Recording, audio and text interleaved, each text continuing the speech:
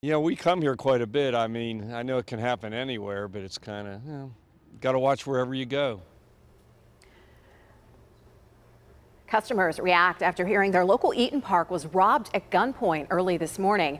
Happened shortly after the restaurant opened on a day many were off from work and kids off from school. Yeah, KDKA's Shelley Bortz joins us live in Monroeville after talking with police, employees, and some of those customers.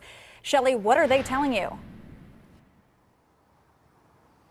As you can imagine, employees here are very shaken up. Some were working at the time the masked man entered those front doors, brandishing a handgun, including the manager who encountered the suspect face to face. Well, it's upsetting, but it's going on all over. Employees here at this Eat'n Park on Monroeville Boulevard describe a harrowing experience. They say it was around 7:30 this morning when a man dressed in all black, wearing a black face mask, entered the front door of the restaurant wielding a gun.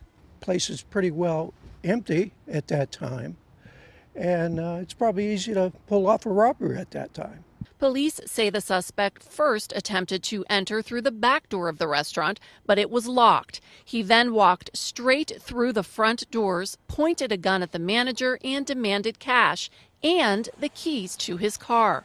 With an undisclosed amount of money, the suspect ran out of the store and took off in the manager's car. It's scary, but I mean, like I just said, it can happen anywhere, anytime, and luckily we weren't here at that time. Police say they found the stolen vehicle not long after the holdup, about a block away here near the Target.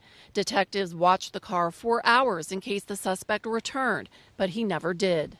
It upsets me because our town was always, calm and collective. It's a shame.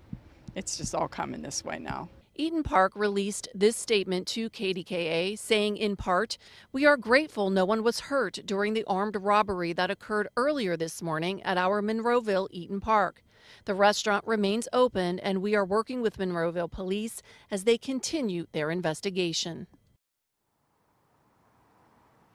Police believe this could have been an inside job, and that's the theory they're looking into right now. Meantime, if you have any information, you're urged to call police. Reporting live tonight in Monroeville, Shelley Bortz, KDKA News.